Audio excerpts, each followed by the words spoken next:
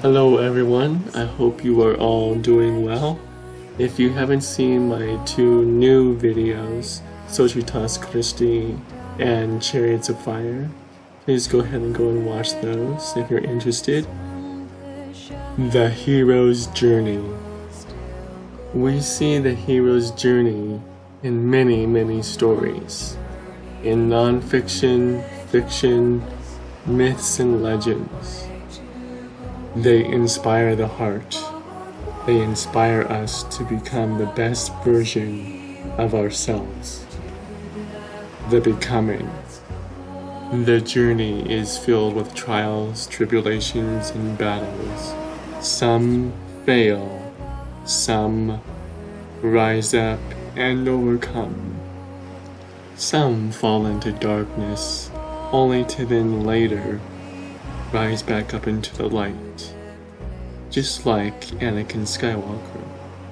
These struggles and fears are put into the hero's path to strengthen him, to transform him. This is truly the alchemical journey of the mental, physical, and spiritual, transmuting base emotions into something more powerful.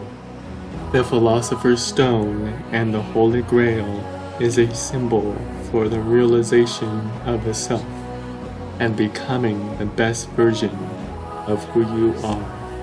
What Carl Jung described in the process of individuation, which is where we learn to bring together and integrate the different parts of the psyche, making the unconscious conscious.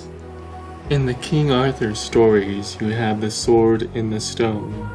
The stone can represent the material world, or your lower self. By taking the sword, you are taking your power back.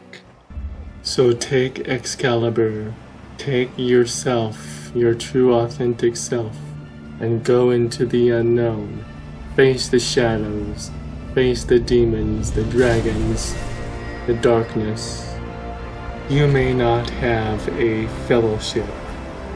You might be completely alone, but keep strong and have faith in yourself. On the journey, you will face death, but through death comes resurrection. The hero's journey, the departure, the initiation, the return, the unexpected. This is what makes an epic story. This is what changes lives. This is what transmutes the base self into the golden authentic self, the royal crown.